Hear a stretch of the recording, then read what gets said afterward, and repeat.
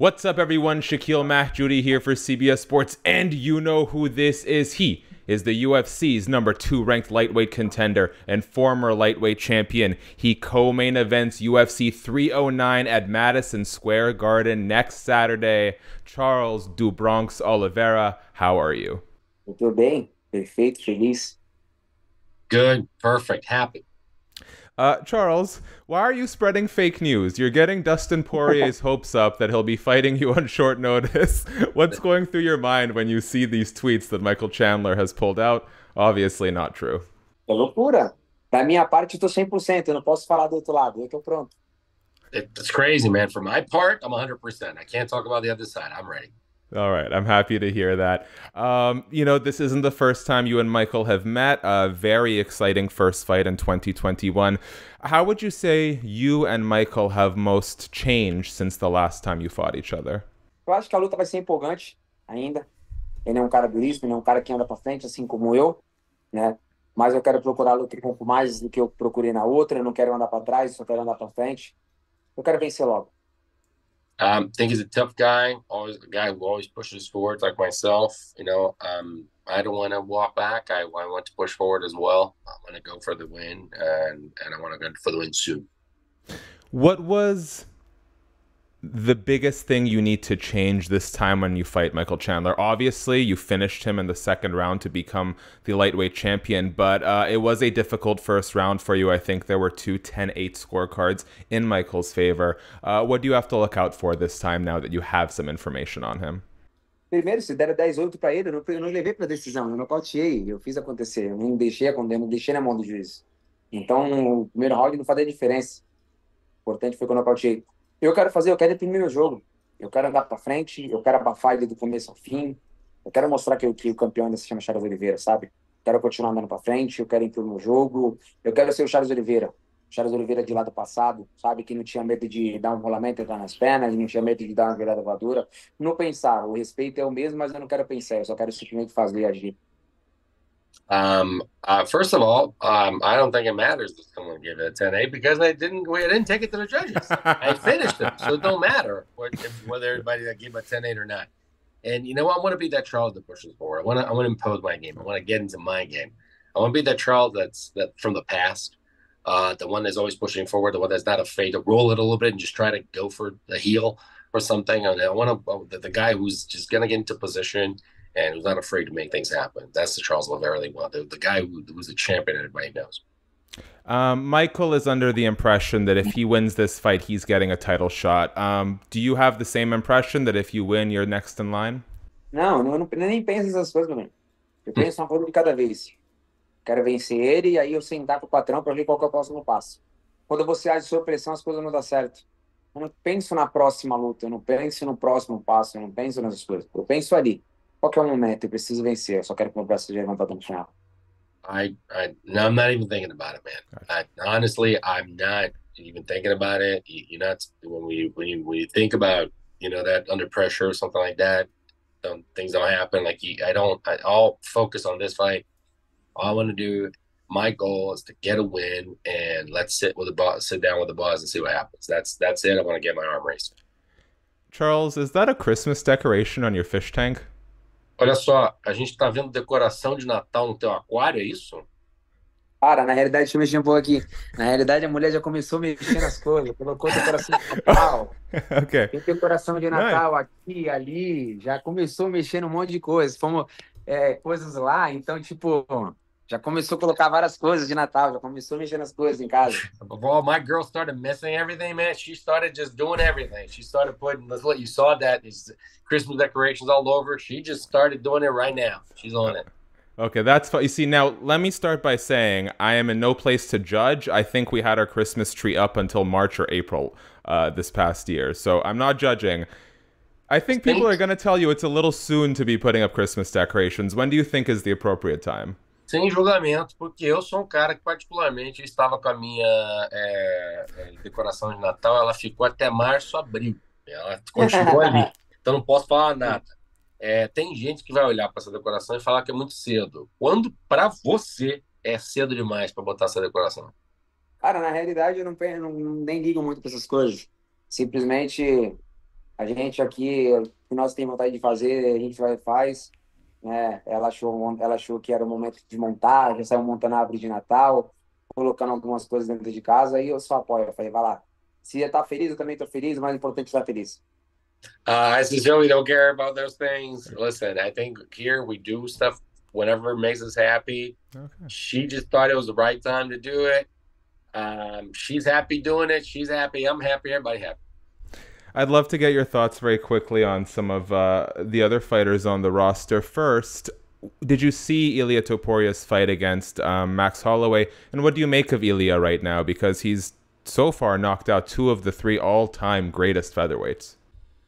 Sim, venho acompanhando, ele é um cara duríssimo, é um cara que vende a luta muito bem, é um cara que tem uma trocação muito boa, tem um jiu-jitsu muito bom. Nessa última luta agora contra o Max Holloway, eu achava que ele podia sim nocautear. Esse foi o meu palpite que eu dei. Eu apostava na vitória dele. Para as pessoas que todo mundo perguntou para mim, em entrevista que eu dei, eu achava muito que ele podia nocautear pelo estilo de luta. Então é um cara que merece todo o respeito. Yeah, watch the fight. I mean, it's amazing what he's done. I think he's a very strong fighter, somebody that's got good jiu-jitsu as well. And then you see the striking. I did think that he could knock him out. That's actually the pick that I gave when I was talking about the fight. And I think that, I mean, he got a great fight, and there was all the chance in the world for him to do what he did. Could I very quickly get a prediction for Makhachev versus Tsarukyan? How does that fight look, in your opinion? Eu acho que o Isla tá um pezinho um pouco na frente, coisa boba. Eu acho que essa luta vai ser uma luta que ela vai ser definida muito nos detalhes. São 2 caras que lutam muito bem na parte agarrada, vem evoluindo muito na parte em pé. Então acho que aquele que tiver com o físico em dia, sabe, com a mentalidade, com o espírito pronto no dia, vai vencer. Não ficar em cima do muro, porque é isso que eu acho, é isso que eu penso. Mas eu acho que o Isla tá um pouquinho na frente, coisa boba, nada demais. I think that Islam is a tiny bit, just a little, just to say, just a little toe ahead of him. And I think he's just silly. It's just some adjustment right there. It's just a little bit, nothing much. I think it's about the attitude. It's about the guy that comes out that day and just has a mentality to go out there, pushing forward and trying to finish the fight. And I think that Islam, and in that moment, I think right now, I think he's just a little tiny bit ahead of him. Not much, but he's right ahead. I know you said that you didn't feel like yourself when you fought Islam Makhachev, that was a totally different person in the cage, not do Bronx. How did you feel after how did you feel in the cage against Arman Tsarukyan, and what's the biggest lesson you learned from that performance? Sim, na luta contra o Arman, sim, eu tava ali dentro, eu tava lutando. Eu acho que depois daquele momento que eu dei a pedalada que pegou no peito e resvalou pro rosto, eu dei uma, sabe, tipo, tirei um pouco o pé do acelerador, sabe? Mas mesmo assim, eu achei que eu venci o primeiro e último round. Mas essa luta já foi, já passou. Eu poderia ter lutado muito melhor do que essa luta. Yeah, it was me. I was there fighting on that one. I think that after, that kind of bicycle kick that just got on the chest and the face, I think I just basically stepped off, took my foot off the gas a little bit, could have done a little more. But it was me, and I was trying to best my game of that day. Last 2 questions here. First, what sparked your love of horse racing? Cara, na realidade, isso aí vem desde pequeno. Mm-hmm. A minha família gosta disso, então você vai gostar disso pelo fato de estar sempre ali junto, sabe? Sempre nesse time. Então, isso eu sou apaixonado, tenho tatuado. Creio que meu filho vai amar isso, porque minha filha também ama. A família da minha mulher também ama, então, com certeza, acho que vem de família. This comes from a long time ago, family. Family loved it. I love it too. I know that my son's gonna like it. My daughter already does. My wife's family likes it too. So nice. Just kind of like that's all. But it's a family love for horses. I have it tattooed here. Where's the tattoo? The horse tattoo. You love horses. Yeah. I mean, I don't even have my wife tattooed on my body. Cara, não tenho nem a tatuagem da minha mulher no corpo, então você deve amar cachorro, você deve amar cavalo. All right, last one, Charles. I was just talking to Michael about this about an hour ago.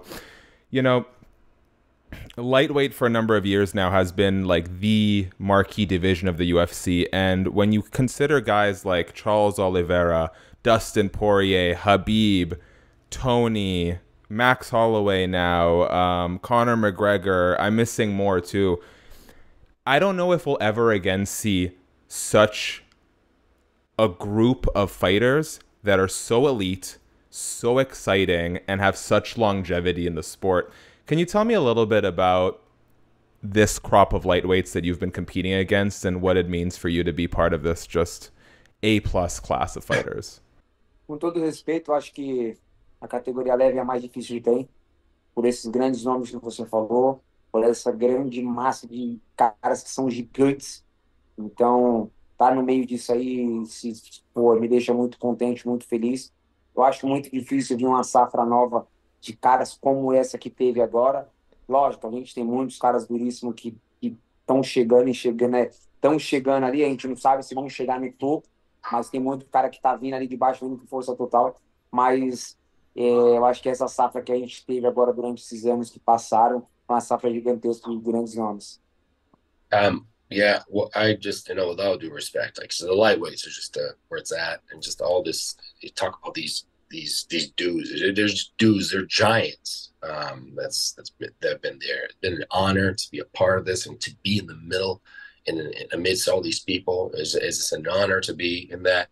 And I don't think people are going to get to that. We're going to get to that level. I mean, for another batch of people to just had a crop to actually get to that level. I don't think it's going to happen. It's just all these giants, all these names. It's just been remarkable. Charles, I want to let you have the last word. So very quickly, guys, thanks so much for watching. Subscribe, tap the bell, thumbs up.